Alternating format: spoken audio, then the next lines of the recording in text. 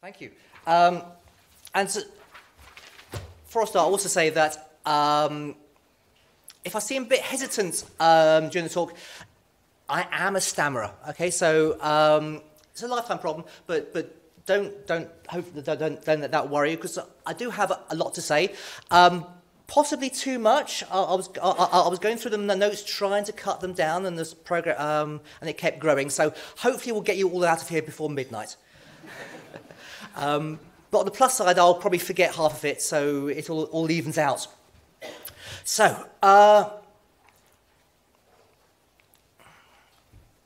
right, January 1978.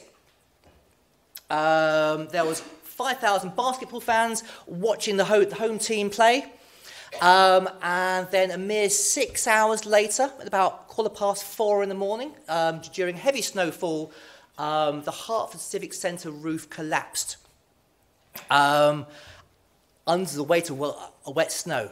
6 hours earlier, very few of those fans would have survived, but as it was, nobody was hurt.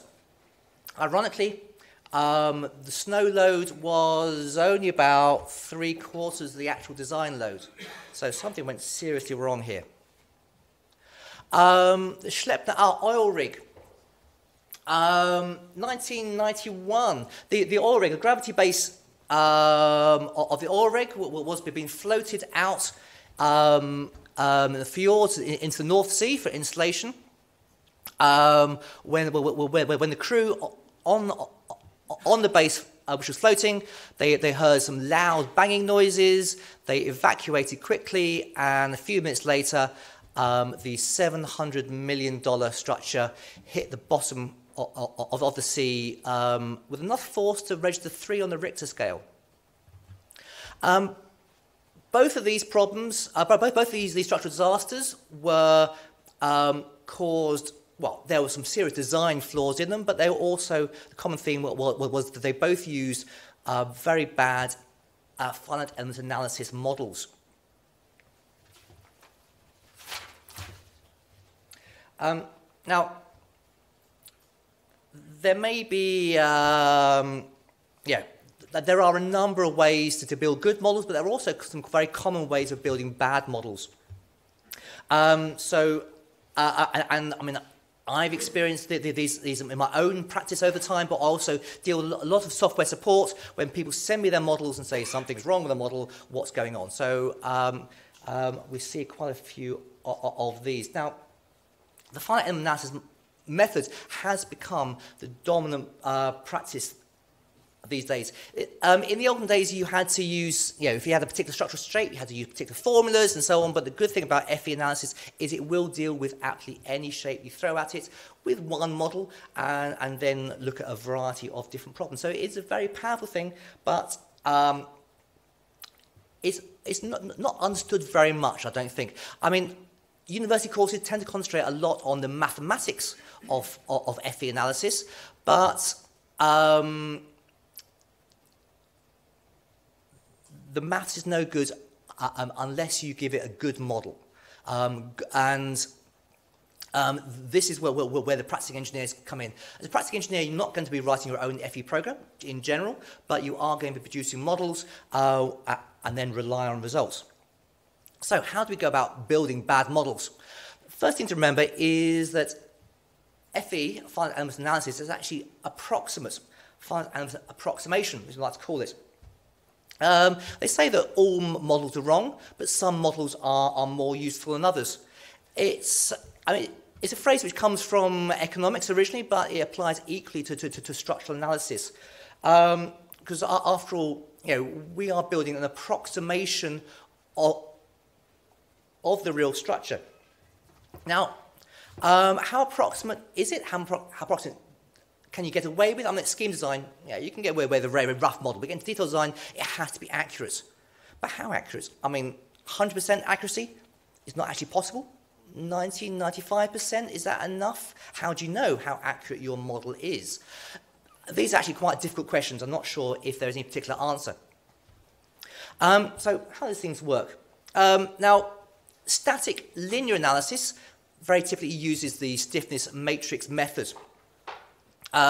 Essentially, this is a series of simultaneous equations which the program is solving to find the answer. So, I mean, you may remember this formula there, the K, the stiffness matrix of the model, the U, the movement of all the nodes in the structure, and the F matrix, the matrix of the external forces.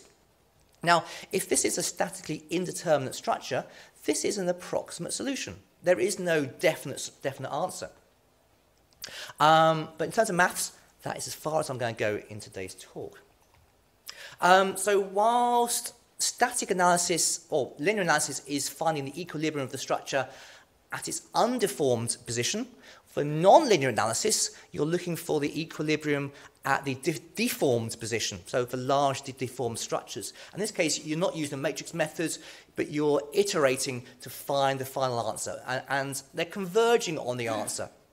So again, there's convergence, tolerance, and so on, and how close you get can depend on how long you've got, for example, and so on. So the model, the model contains, simplification. So we don't generally model connections in the building model, for example. I mean, our mechanical engineering colleagues might model a single component. They're down to absolute final detail. For a building model, we model just beams as 1D elements, maybe some 2D elements in there for slabs and shells and so on. But it's a simplification. We estimate the structural sizes first, work out the forces, and then maybe refine those, and then look at the connections and so on, and drill down into the detail.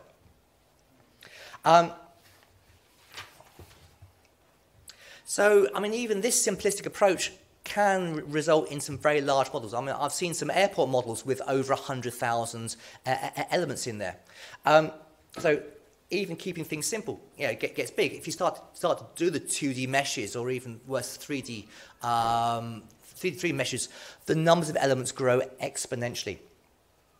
So in many respects, the structure is not the real structure, it's a map of the structure. So we know when you're dealing with maps of the countryside, it's a simplification. It's a representation of reality, which in sufficient detail to give us the answer that we're looking for.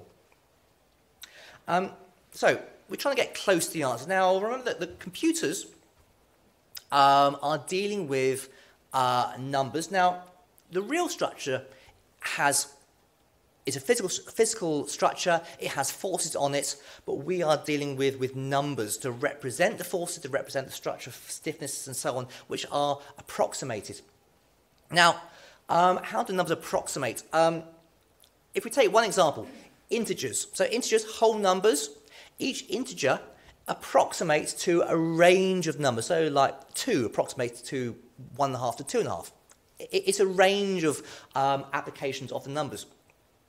So which sort of explains, there's a favourite joke of one of my colleagues that says that 1 plus 1 equals 3 for some large values of 1. I'll let you think about that one. And it's interesting, but in computers we're generally using floating point numbers. Now here I've just used floats to one significant place, just for illustrative purposes. You can see that each of these numbers, again, represents quite a large spread, and the bigger the number, the wider the spread of numbers that these are relating to. Now, if your model coordinates are large, this means the numbers you're dealing with are off, to the right, or possibly a long way off the end of the chart. So the further away your model is from the origin, the 0, point in the model, the less accurate it will be. So one thing you've got to watch out for when you're importing a model from a BIM program, of which, Revit, Tekla, ArchiCAD, and so on, they're often built at Ordnance Survey coordinates, but for analysis, you've got to move them to sort of a nice, sensible, small site coordinates for maximum accuracy. Also, in the numbers, we're using one significant place there.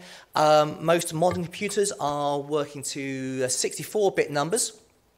Now, 64 bits is 64 binary bits, which means when we're looking at decimal numbers, it's about 16 decimal places. So reasonably accurate, but it's still, yeah, there. Other factors, thing called ill conditioning. Now, one of the best ways of reducing the accuracy of your model is to have a very wide range of stiffnesses in the model. A very wide range of stiffnesses makes it harder for the simultaneous equations to sort of converge on an accurate answer. And the best way of doing this is to use very long thin elements mixed with very short stiff elements.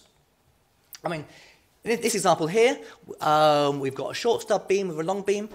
Even in this simple model, the short beam on the left is 5,000 times stiffer than the right-hand element.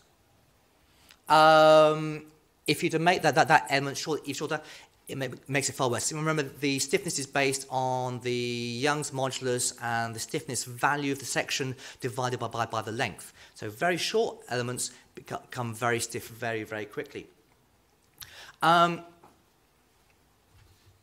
Likewise, very long elements with very low stiffness, or even worse, zero stiffnesses. You sometimes see models where people have added zero stiffnesses into the model to try and release things, and that can cause huge problems. There are usually ways the program can allow you to add in zero stiffnesses in a controlled manner, but if you, say, add in, say, a zero axial cross-sectional area or something like that, you won't run into problems very quickly. One way of dealing with this, let's say you want to avoid bending in the elements. So rather than using beam elements, which have a bending capacity, bending degree of freedom, use a bar. Bars only consider axial loads. Because they don't have the degree of freedom to consider bending, it's not included in the analysis at all, and you therefore avoid those zero stiffness problems. If at hand you have a beam element and set the bending stiffness to zero, you're in for a major problem. In fact, hopefully the program will actually reject that model, but not necessarily.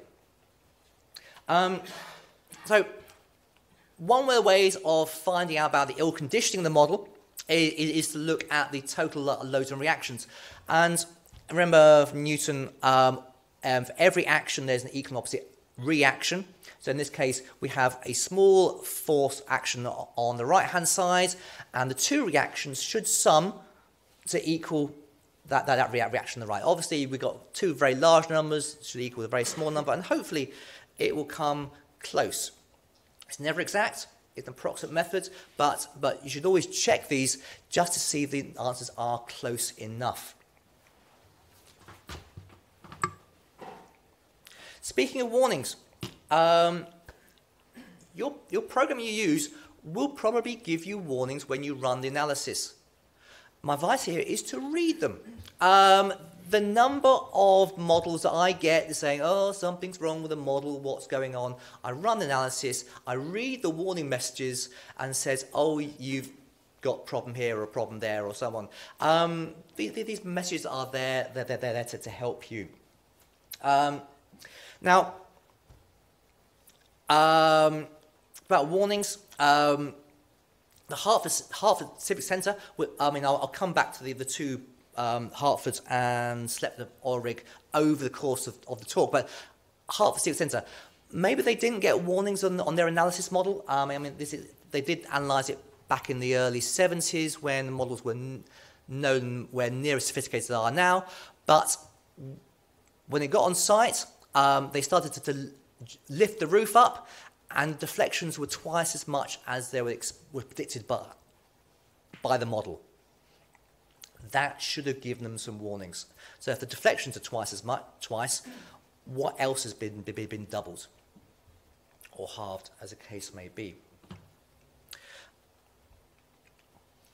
Another classic error, getting the units wrong. Now,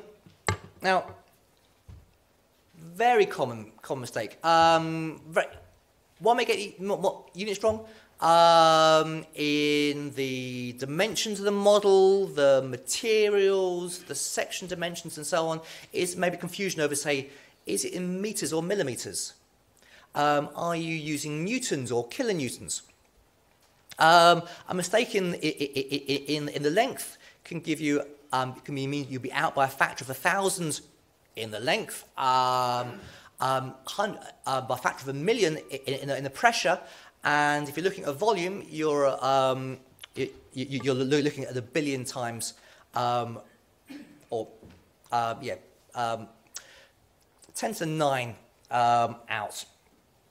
I mean, I teach at Bradford, and we had some coursework for the students recently, and they had to do 2 models. Same model, one in a 1D element, one in 2D elements. The 1D element had a point load on, the 2D element model had pressure. And I, of course, took off points for whenever they calculated the pressure wrong, and that wasn't very nearly all of them. It can be difficult to work out pressures on small areas, so you know, pay very close attention to the units. Section dimensions.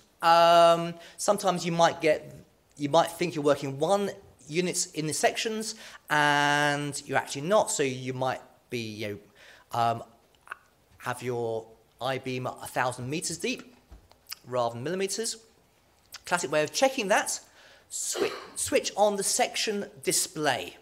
Most models you can switch on the section display, and if your model vanishes, then either the sections are very, very, very small, or they're very, very, very large and you're actually inside them.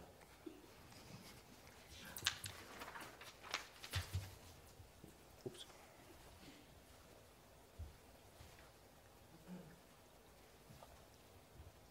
Yes, again, total loads. I mentioned total loads and reactions. It's worthwhile doing a quick sum, work out approximately how much total load you're expecting on the model, and then look at the total loads output from your analysis, and the two should match up, or at least be in the same ballpark. Likewise, units loadings.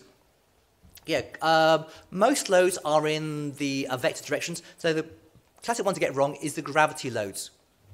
So a building design program, when you're building just a building model, these are designed to do just buildings, and they're quite happy at taking gravity loads as positive loads.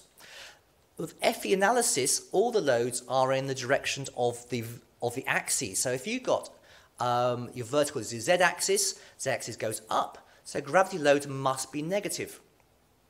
And I must be after 30 odd years of doing FE models, I still regularly put positive loads in for the gravity loads. But I've also learnt to immediately go to the graphical view, switch on the load graphics, the arrows and so on, and just make sure the loads are going in the direction that I was expecting. Moment loads can be a little bit trickier. Sometimes the graphics are harder to interpret. And remember, most models will use either left-hand rule or right-hand rule. If you've got right-hand rule, the thumb is your direction of the axis, and your fingers pointing the positive moment direction. Check which option your program actually uses. Boundary conditions or restraints. Now, all models need boundary conditions. Now, in our case, structures, they are usually restraints, which are points of zero movement. And these represent where the structure connects to the wider world, the foundation, some larger structure, and so on. Or they could be just be modeling a floor, and they represent the columns where they're connecting down, and so on. Sometimes they can be tricky to work out. When I was at university, I knew a PhD student who was doing some vibration analysis on the International Space Station. And this was about 10 years before it was launched. And so doing analysis on the structure. Now, if we were modeling a building or a bridge, we know the positions where the foundations are, and these are our fixed points. This doesn't have any fixed points. But yet they were still looking at how the structure was going to vibrate. Now you can't assign points of zero movement in a model like this. It's not feasible. So they were probably using sort of different type of boundary condition where we're saying the average or the average movement of the whole model is going to be zero rather than specific points in the model. And so therefore you can get all the vibration modes occurring without artificially constraining them. Other problems. Sometimes, you might have forces only in the vertical direction. So does that mean that you don't need horizontal restraints?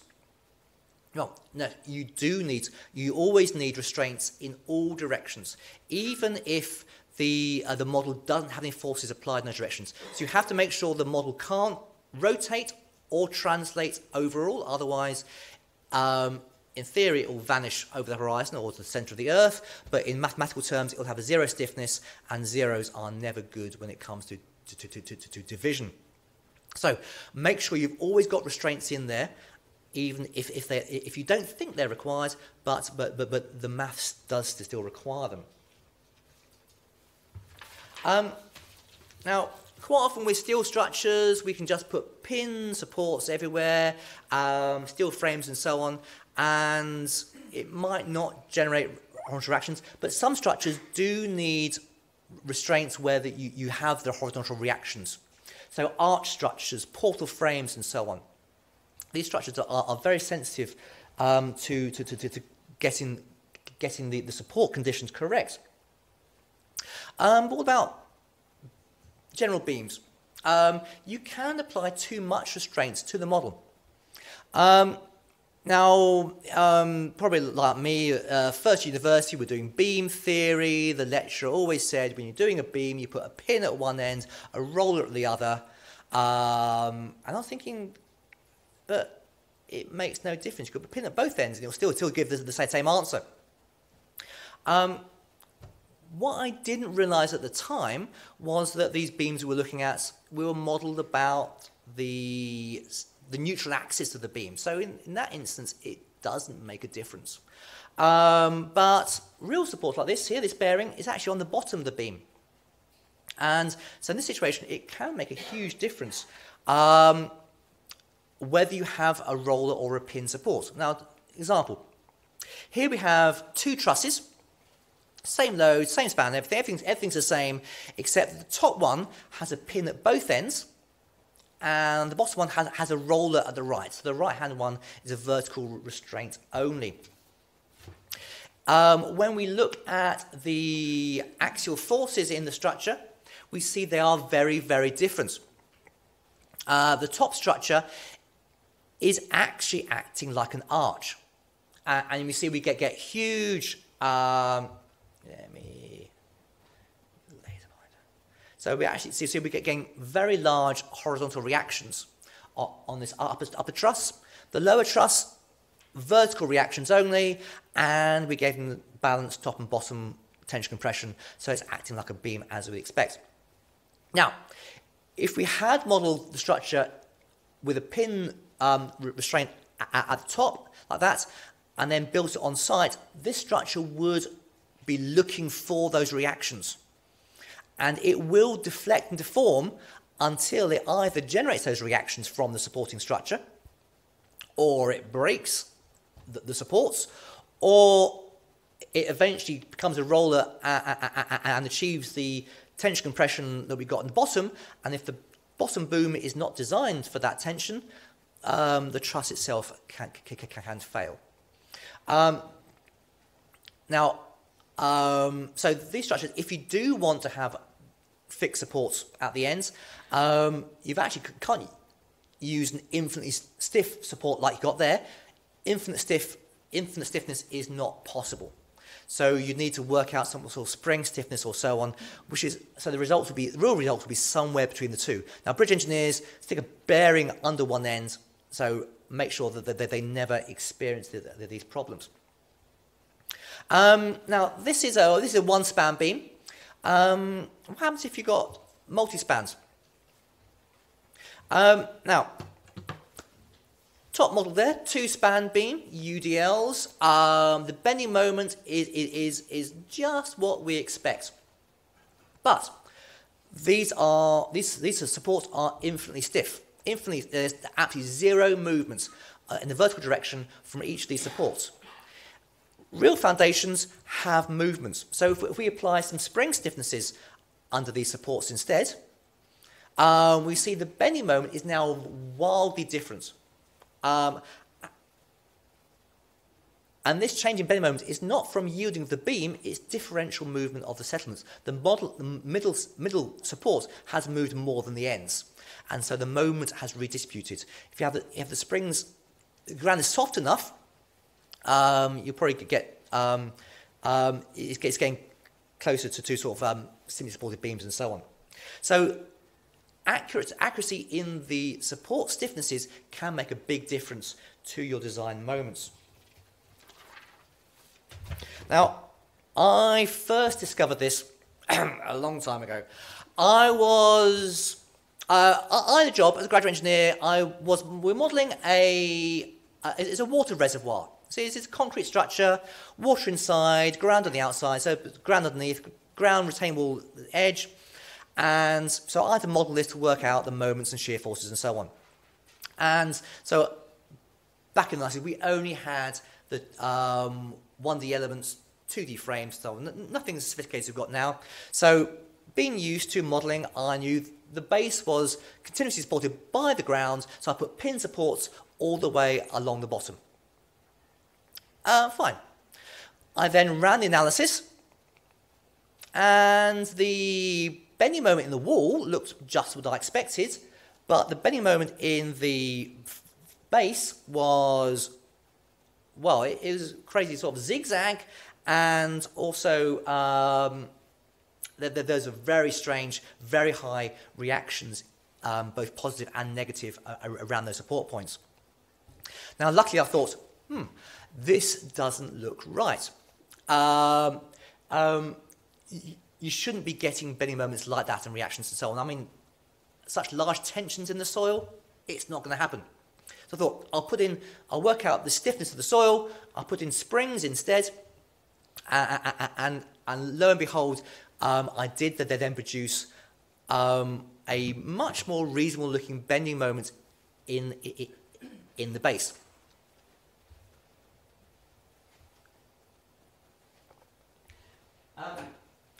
At the time, that's where I stopped. But these days, when I was preparing this, I thought, well,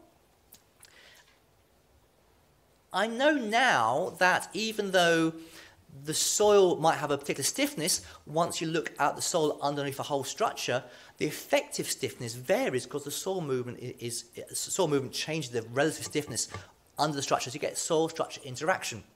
So I did remodel it with a plane strain soil model underneath, and you see, okay, we're still getting similar results, but the bending moment in the base is a little bit different, but it's not too significant. But yeah, when we look at soil models, it may be worthwhile going to a little bit more detail, looking at the stiffness of the supports in your restraints. Speaking of restraints, a rather surprising error I sometimes see is when the engineers get confused between restraints and releases. Why, I'm not quite sure, but I mean, both restraints and releases do begin with R, and they're both can be pinned. I mean, this is not the actual, but I mean, a question goes, I've put pinned restraints on the ends of all my beams. Why am I getting no load in my columns? It could be because you put pinned restraints on all the model. So yeah, don't get confused between these two. They're really very different. Yeah, obviously we do need releases in our steel frames and so on. And so on. Now, actually, the question of releases. Yeah, we do need releases. We're doing a steel frame, and the pin steel frame probably accounts for about half the structures in the UK.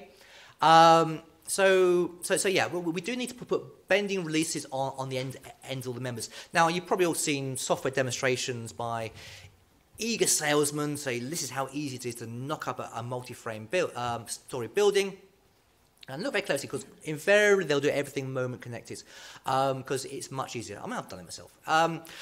But a real steel frame, you need to model the pins on the ends of the beams and so on, and suddenly you've got stability problems. Moment frame is self-stabilizing. Frame like this, you've got to put in bracing.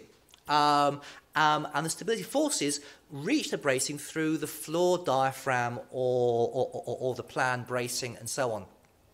Plan bracing, you've got to model it explicitly. Concrete floor diaphragms, you might model that in with plain stress elements to represent the concrete stiffness, or maybe rigid constraints to make sure there is actually zero lateral movement, but make sure you choose the rigid constraint which still allows vertical movement, because you don't want to stop your beams deflecting vertically. Speaking of releases, yeah, when you're putting releases onto the beams, don't put releases onto the ends of all the beams. I've seen this problem a few times where they put releases on the end of this beam element and on the ends of this beam element, and suddenly you've got a catenary, which linear analysis doesn't like. Put the releases on the ends of the members. So choose very carefully where you put the releases. Make sure it's realistic. Now, I mentioned about diaphragms and trusses. Mixing floor diaphragms and trusses can lead to unexpected results. So, assuming this structure here, assuming there's a roof diaphragm, or maybe it's concrete or so on, and they model it with a rigid constraint to tie all the nodes together horizontally. If you do that with a model like this, you will get zero force in the top boom. The rigid constraint has infinite stiffness. Infinite stiffness, no movement, no strain, no stress, and so on. So if you mix rigid constraints with trusses, you can get some unexpected results. The beam elements, they are single elements in the same plane, and they will behave much better. Speaking of trusses as well, yeah. Generally with trusses, you want to use bar elements. The individual elements, what you want them to carry axial load only, and not bending moment. I mean, true, the top and bottom booms are continuous. In reality, there'll be some bending moments. And so you might model the top and bottom booms in beam elements, maybe release the ends, maybe use the bar elements which have zero bending stiffness or zero bending degrees of freedom in the diagonals, or bars throughout.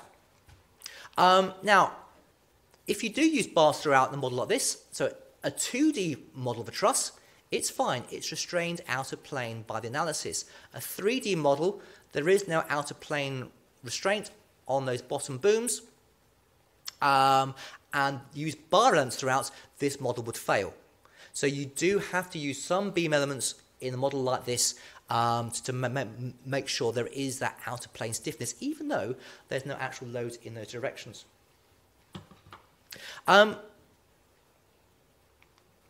Now, in the heart of the civil centre, this is my recreation of the structure, derived from some of the, well, I haven't got the original drawings, but there's various papers out there talking about the design. And it's interesting in this case. So they were assuming, as you can see, that it's a space frame truss, and there's these green diagonal members, and these are bracing these horizontal members in both directions because they're coming in at an angle. But over at the edge, those edge elements are only actually restrained in one direction. They're actually unrestrained in the other. If you use bar elements, that would that would give you a 0 stiffness. And from what I gather from the papers, they forgot that the effective lengths of these edge elements were actually twice as much as what they were designing for. So don't do that. Here's another release which can catch you out. So you can see one release or so on is the elements are not actually connected. Remember, FEA analysis, for elements to be connected, they've got to share nodes. And this beam over here sails straight on through the nodes. In this image, I've shrunk the elements. So I've given graphical shrink, and it becomes reasonably obvious. But if all the elements are full length in the graphical display, it's not an easy problem to spot. Another problem to spot is when they look like they're sharing nodes, but there is actually two nodes which are coincident. Some programs, I mean, this is GSA, which program I work on, and we do have routines in there to help spot those coincident nodes in the model, and then deal with them. And a similar problem is coincident elements. You can have two elements in the same space, sharing the same nodes, and then you can end up doubling up with stiffnesses and so on, and that sort of problem. Again, can be difficult to spot unless you've got routine to catch them. Another problem. Torsion. Careless torque, I like to call this. Torsion is not something we as structural engineers deal with very often. And so it can be forgotten. Here's an example taken from, in Arup we have a structural skills network. Part of that network, there's a getting it wrong section. And this model I built from one example which came from site. A masonry building on ground beams, on piles, had been designed by another engineer. And they'd done an FE model, and they extracted all the bending moments and shear forces and designed the concrete beams for those forces, designed it, and it was being built. But the thing is, while it was being constructed, so as they were building the masonry walls onto these ground beams, the ground beams failed. Luckily, because it was masonry, they failed slowly because they obviously increment the load slowly. And then Arup was called in for forensic to work out what had gone wrong. Now, I said that they're designed for the bending moments and shear forces, but there is something strange going on here. So if you look in this corner here, there is bending moment on the end of one of the beams, but no bending moment on the end of the other. So some bending moment has gone missing. Where's it gone? The clue was in the previous slide, obviously. In torsion, yes. So the structure arrangement as such, it put torsion into some of the members, and the engineer hadn't checked for torsion, so he hadn't designed for torsion, and so yeah, the links just weren't up to the job, and the structure failed. Speaking of torsion, half a CV sensor again. The designers decided to use cruciform sections, so 4 angles joined together. The problem with 4 angles is that they have virtually no torsional stiffness. I mean, it's a truss. It should be axial loads only, in theory. But you then look at the connection. So on the left-hand side was the, this is the connections. Oh, well, what's happened to these? Never mind. So the connections were built off-center to make them work by the fabricator. And this induced quite a lot of torsion in the elements which didn't have a torsional capacity. Also, of course, you would think, looking at the structure, you could use cruciforms and get plates in there, and everything would line up. But due to the 3D nature of the structure, nothing actually lines up.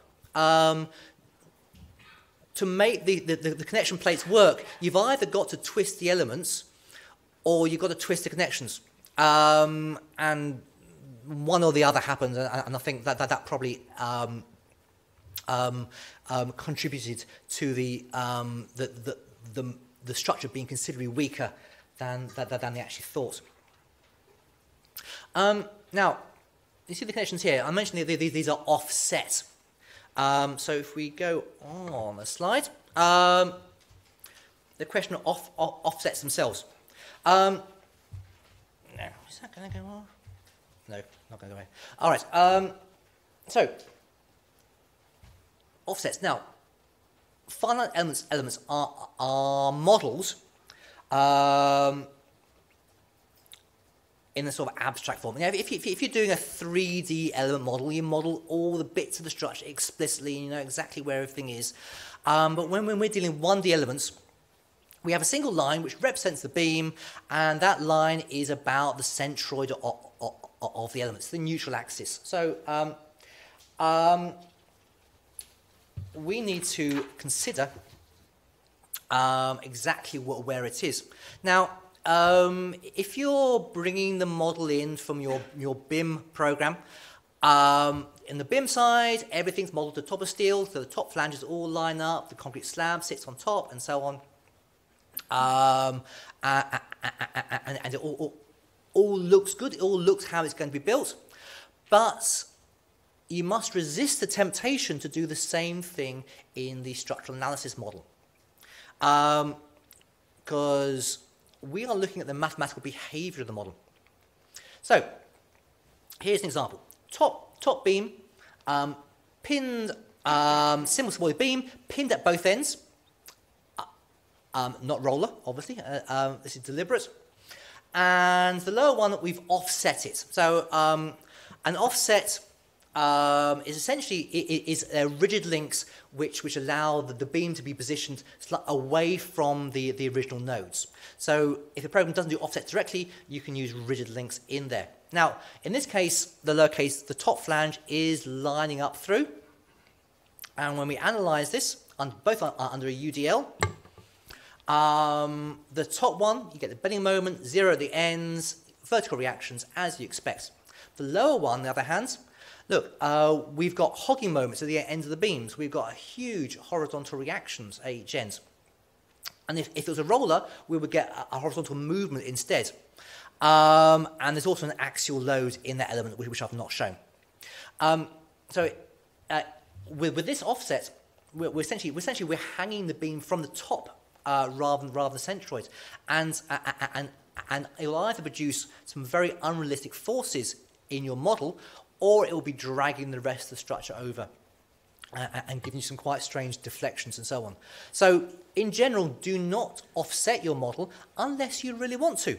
So there are cases, if you're modelling a composite floor, so we've got beam elements, 2D elements for the slabs, we offset the beams down, the slab up, and lo and behold, we then get composite action. You can see we're getting compression in the slab, there is tension in the beams as well. And then there's some strange, I mean, you can see there's a slight sort of sawtooth in the bending moments because of the way the 1D and 2D elements are interacting together. The real bending moment is probably an average of the two. Also note, whilst this models composite floors with 100% interaction, partial interaction is a little bit harder to model. Yeah, you might have to use springs or something in there. It's getting a bit tricky.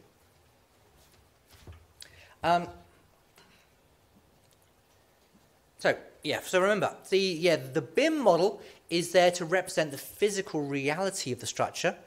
The analysis model is there to represent the mathematical behavior of the structure. The two are not the same. So be very careful when you're transferring between the two programs. Speaking of which, there was a recent Scotch report not this project, but this was a nice picture for a BIM model. SCOS report of project reached site, and the contractor phoned up the consultant and said, there seem to be some columns missing. Yeah, there was about half a dozen columns, not on the ground floor, not on the first floor, but they were on the upper floors with no transfer structure. The consultant said, oh, the columns are missing because I used BIM. No, the columns are missing because they didn't check. I mean, it's possible that in some transfer or something, some elements didn't get transferred across, and they assumed that just because they were transferring the data, they were transferring all the data. And in this case, no, they didn't.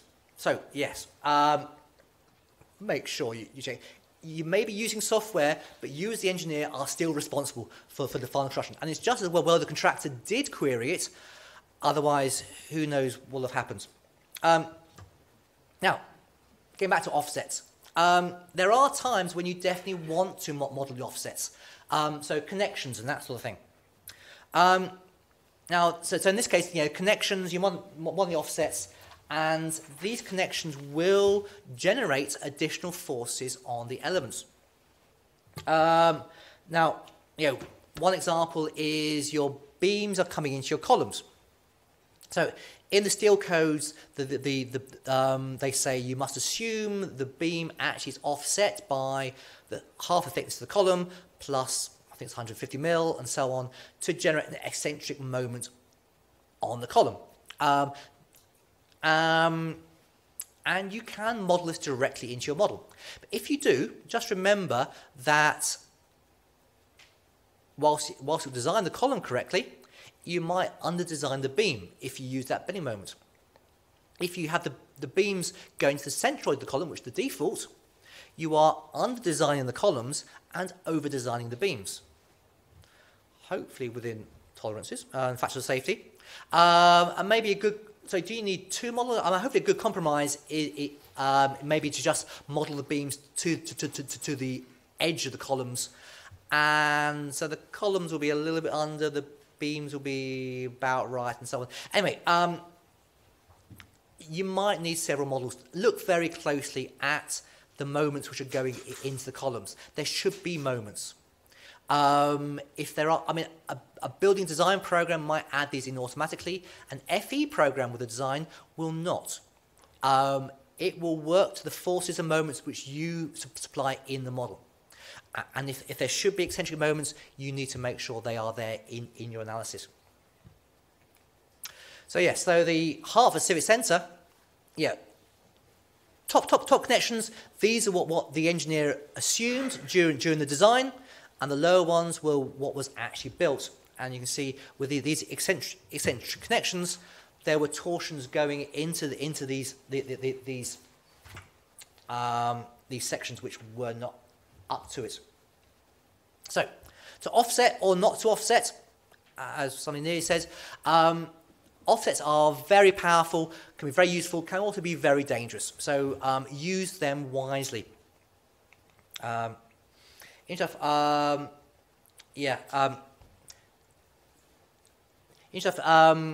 was looking at the buckling capacity of the Hartford space frame, adding the offsets in actually reduced the buckling capacity of the structure by about 25%. So if they had included in, they might have got away with it, possibly, apart from all the other design flaws. So yeah, it can make quite a large difference. Meshing. Oh, another fine mesh.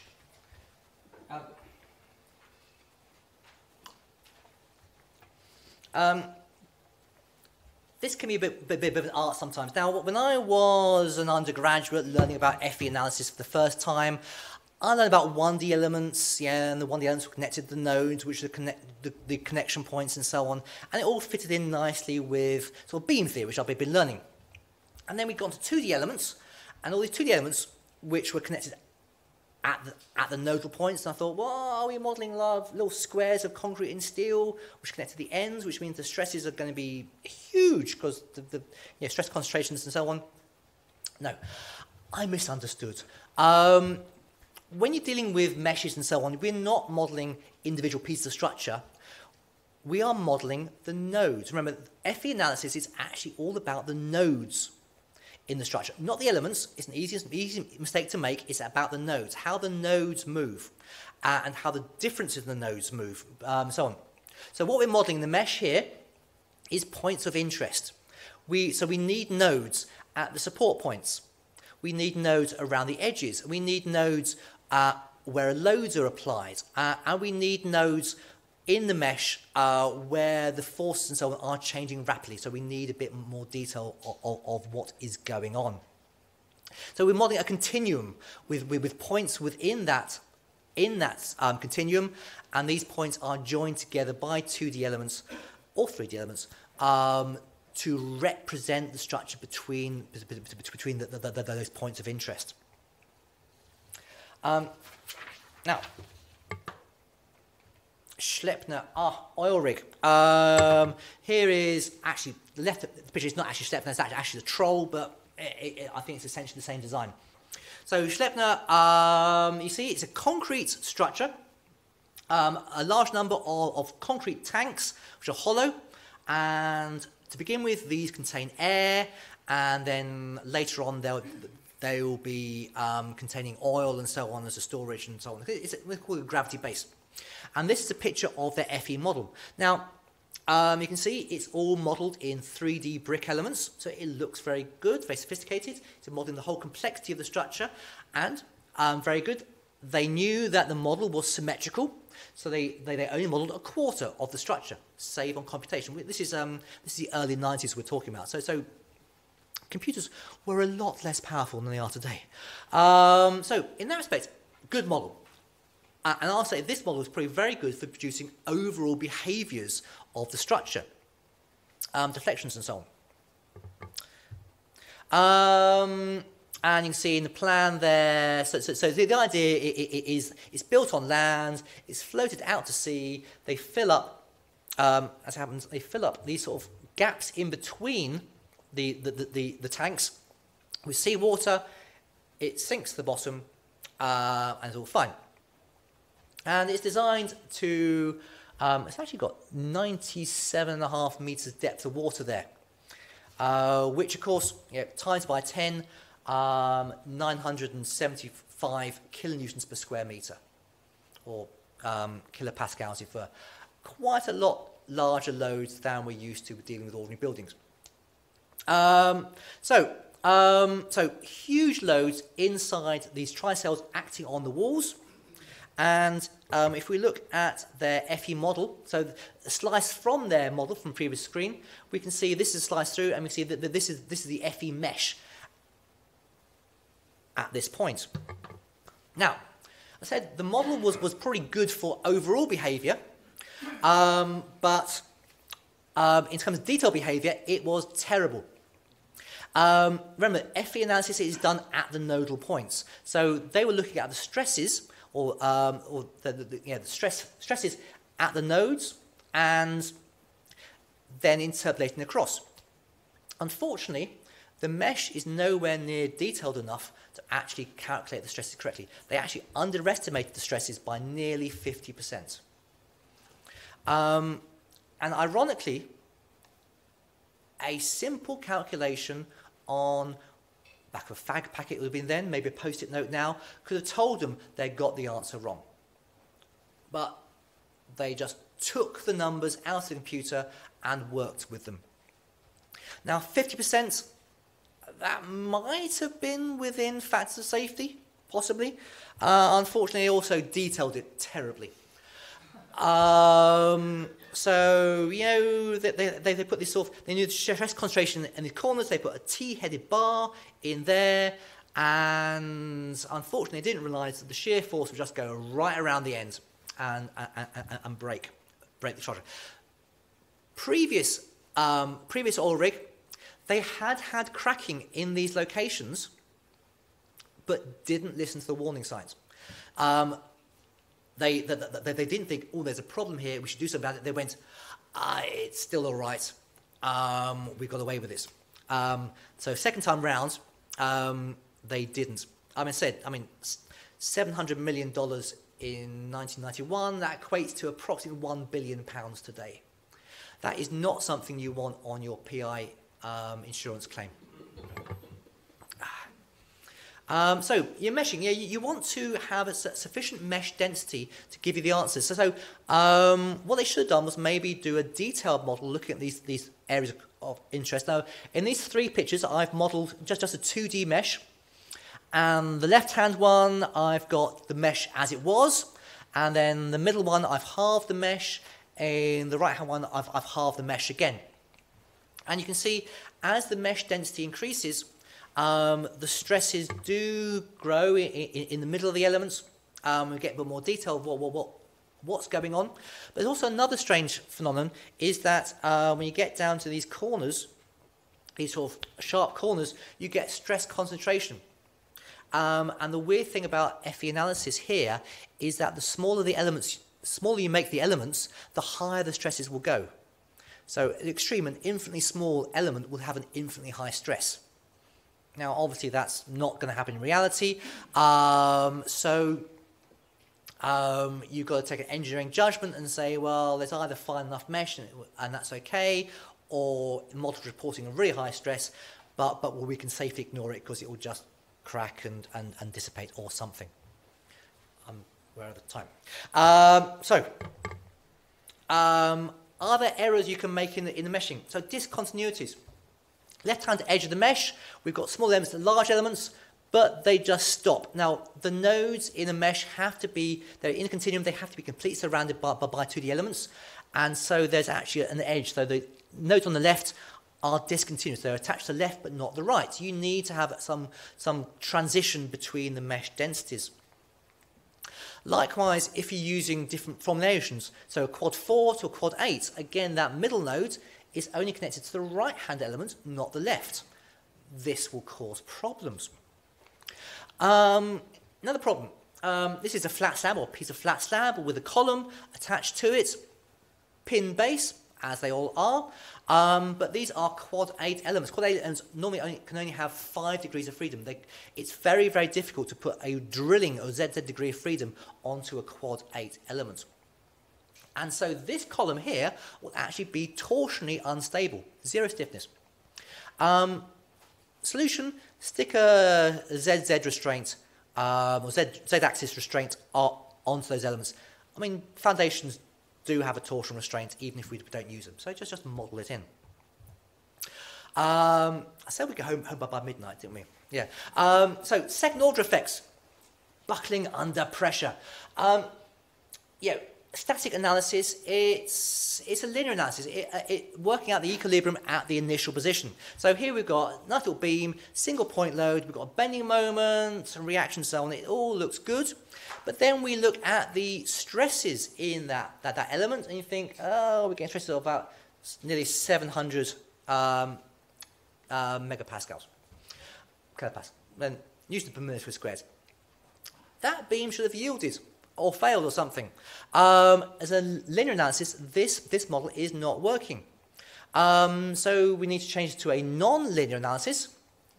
The beam does yield, and then instead of get beam moment, we also get an axial load in the structure. If we don't get axial load, if we've got a roller at the end, this beam will actually collapse and you end up with just a hanging cable. So in this situation, we do want those horizontal reactions. Speaking of, P delta effects. Here we have one column, vertical loads, more horizontal loads, and I've subjected it to a linear and a non-linear analysis. So same structure, same loads, very, very different results. So the right-hand one is non-linear analysis. It has buckling. We have the P delta effect. So you see the bending moment at the bottom is 4 or 5 times larger than the bending moments of the linear analysis. The way you build a model can exacerbate this. So we tend to build FE models perfectly vertical. But in reality on site, there's tolerances. Things are out of plumb and so on, and that can add to these effects. Normally we might add in notional horizontal loads and so on. With non-linear analysis, we can then model those explicitly. Speaking of buckling, again, with columns for a linear analysis, we might just use a single element and it works fine. For buckling analysis, modal buckling, we need to have a mid-height node. Remember, the analysis is done at the nodal positions. So you see the two columns, one broken in half. The load factor of the single element is about 20% higher than the element in two pieces. If you were to model it a single piece, you would be inappropriately confident about the capacity of these elements. Now, this problem gets even worse when you look at 2D mesh buckling. Now, here's a study I did a few years ago looking at hyperbolic shells, cooling towers, and so on. And I looked at a variety of mesh sizes. So in this first one, I've got quite a crude mesh. I'll say it's a 30 degrees. So each of those nodes is 30 degrees around the structure. So we're getting quite a large mesh, and we're getting quite a crude buckling mode. And you notice the buckling is very much driven by the elements. And as we increase the mesh density, the buckling mode gets more and more detailed. And you can see here the buckling is still sort of following the mesh lines, which is maybe not ideal. And we get to this position where the buckling mode is now sort of independent of the meshing. So quite a fine mesh, so 2.5 degrees. So there's lots of elements in here. And so I'm getting a modal buckling shape which I'm confident with, but you probably couldn't see the small print. There's also the buckling load capacity. So I'll go on to the next slide. You can see from the crude mesh to the fine mesh, we are going from a buckling load factor of nearly 400 down to about 5. If you build a crude mesh, you can vastly over-predict your buckling capacity. So the trick with this sort of thing is halve the mesh, recheck it. Halve the mesh again, recheck it. If you don't get any improvements, so as you can see down the bottom here, you're sort of reaching a point where the model is probably sufficiently detailed to give you the answer you're looking for. Also buckling. Some programs you can do linear buckling and non-linear buckling. So a linear buckling modal analysis will look at all the way the structure could buckle. Non-linear, it will increment the loads until the structure fails, and it will give you the first buckling mode. The two answers should be similar, but the chances are the non-linear buckling factor will be lower than the linear. This is quite normal. Second order effects kicking in. If you use yielding material non-linearity as well, then the load factor will be even lower, and you see that graph can actually kink down at the ends and so on.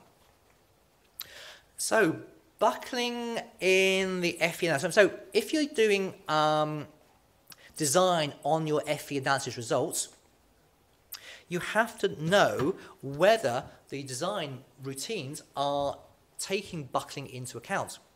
Now, a building design model might well assume buckling and therefore factor things in and so on, whereas an FE model will not. It will take the forces you apply. So you need to know whether your program does include buckling effects and therefore you don't include them, otherwise you'll over-design, or it doesn't include them and therefore you must include them, otherwise you'll under-design. So either way, you need to know what the program is doing.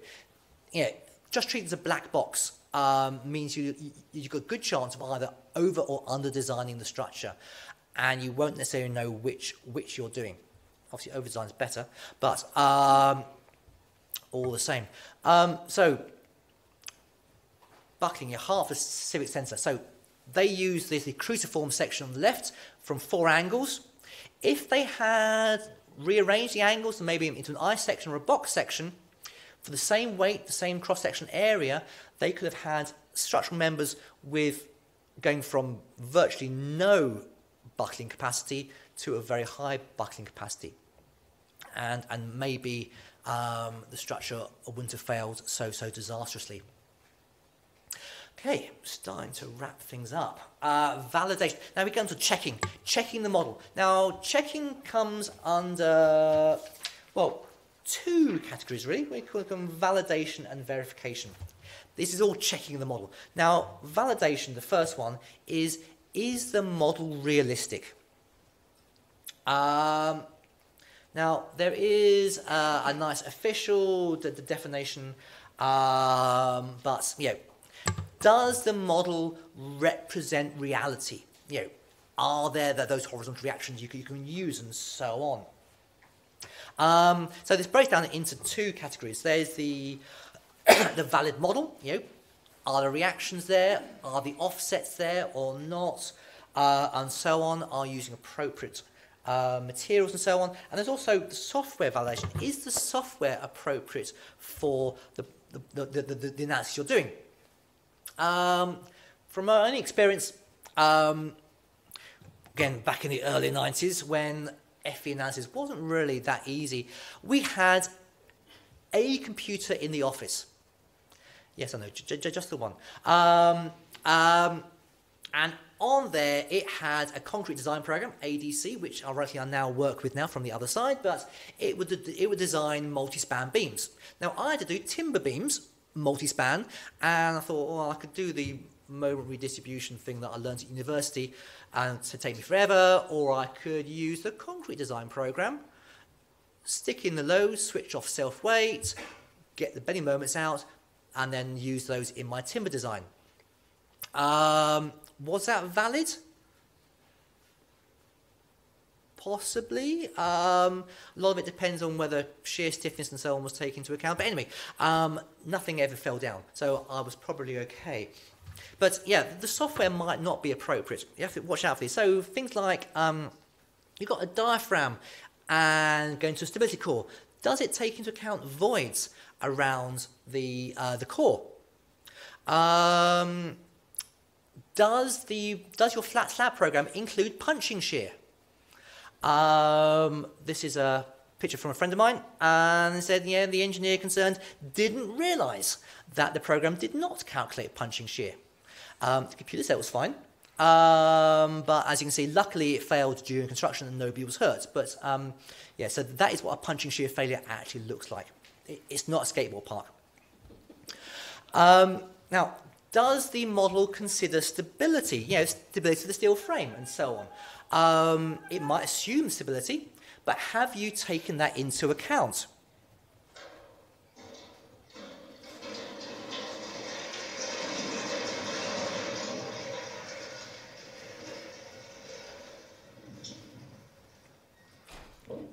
Yeah. Never forget stability. And for those of you planning to do your structures exam, instant failure point for forgetting it. Okay. Okay, so validation. So is it realistic? Then verification, is the model correct? So whenever you're designing, analysing a structure, you should have expectations of what the end result should be. And if the results don't match up with your expectations, something's gone wrong. So why could this be? It could be your model is wrong. It could be your expectations are wrong. You're expecting something else and you're getting it wrong. Or it could be the software is wrong. Now, in general terms, it's not the software. Okay? It's usually one or two. So if you do get something unexpected, think very carefully, look into it and work out what is happening. So verification, again, there's a nice big definition of there. But the thing to remember is, yeah, is it correct? Verification, verification. Look for errors in your results. Now, how do we go about checking for errors, apart from expectations and so on? Quick calculations. So imagine you're designing a truss. You do the truss model and so on, but you can very, very quickly work out what the peak forces and so on are going to be on this truss. You know, assume it's a beam. So bending moment, WL squared upon 8, divide by the depth of the truss, gives you the force in the top and bottom boom. The shear force, you work out the shear force, quite easy for a beam, and then look at the angle of the diagonals and work out the axial forces at the ends of the elements. The deflection of the truss. You know the deflection formula for a beam. The eye of the truss is going to be that formula at the bottom, looking at the area of the trusses and their separation and so on. So it's very quick and easy to work out approximately what the key values are going to be on the truss. And if it doesn't match up, you've made a mistake either in the analysis or in your hand calculations. Likewise, Schleppner. The tri-cell walls were essentially a fixed-ended beam. So fixed-ended beam, you can work out the moment at the end, moment in the middle, W squared upon 12 this time, or 24 in the middle, and the shear force, WL upon 2. That one-line calculation would have told them that what the shear force should have been in the wall at the bottom, and they would have known that they got it wrong and they would have dealt with it. Other checks you can do. If you're doing a static model, run a dynamic model. If you're doing a dynamic, run a static and look at the results. So, look at the typical frequency. So a bridge will normally resonate around about 1 hertz. Floors, 4 to 8 hertz in general, and you can calculate the floor frequency approximately by hand, which is the 18 over the square root of the deflection. Tall building frequencies is approximately 10 over the number of stories. These give you ballpark figures to tell you what the frequencies should be, and if you're similar, you're good. If they're not, there's a problem. I mean, one of my colleagues, we were designing a shopping centre up in Doncaster. He accidentally put in 200 thick steel slabs rather than concrete, and then wondered why it wasn't vibrating very much. Other things, they're called Bron diagrams. You got a frame, sketch out the deflected shape and the bending moment before you start. Bron diagram is named after Dr. David Bron, former Arup fellow. Created these diagram tests as part of the graduate recruitment. And I still use them in FE courses because it's quite good to remember is that you should be able to work out the deflected shape and the bending moments shapes, if not the values, very quickly. And if you don't know what they should be, then should you be doing the model at that point? Because if you don't know what the answers are, then how do you know what the answers should be? But then if you do know the answers, then do you need to do the calculation?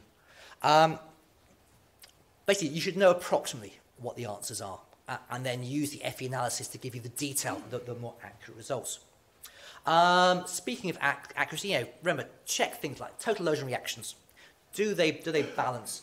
Check things like mesh shapes. Are they not too stretched and so on? Are they nicely square, nicely triangular? Check for very long, very short elements, because those wide range of stiffness can cause problems. Problems with enveloping. This is an example from Paul, who's on our digital workflow committee. Got normally caught out with this recently. There's a case where there was 2 reactions on the support. You see 5 and -7, -1 and 2, and so on with the values. Now, when they first took the max and min out in the envelope, it just gave them the individual vectors. Unfortunately, if you then combine those max and min axial directions, you end up with a lower total force than you would do from the individual components. So luckily they spotted this. This is a bad example of enveloping. Now, I don't know which program they were using. So a good envelope should look at the individual components and also give you the maximum values as well. So something to watch out for. Now, I mentioned that the software is not normally wrong, but it can happen. we're professionals. We, especially my colleagues, have got PhDs, and we spend a lot of effort testing the software, making sure that it's giving the right answers out, and so on. So test after test after test is done to make sure the software is as accurate as possible. But mistakes can still slip through. There are the occasional bugs. I mean, it's probably impossible to make bug-free software apart from the hello world option you do when you first start. But I mean, our GSA program has got about 2 million lines of code in there. There could be things. So just watch out for that. So checklist for checking. Oh, there we go. First stage, look and think. Does it look right? As you know, does it look right? As you know, if you give results to when you're senior engineers, they'll look at your results and go, that's wrong. You think, how did you know that was wrong? It's the experience that they used to think about this. So does it deflect right? Do the belly moments look right? Is the stresses sensible? Are there discontinuities in results? Stage 2, look at more the answers. Do a separate hand calculation, do a separate model, a simpler model, and so on. And then if you're going to check really, really carefully, build the model again, either in the same program or a different program, or indeed get somebody else to build the model in a different program. What we call a Cat 3 check. And if still given the same answers, then you can feel quite confident. Places to look for errors. Just recap.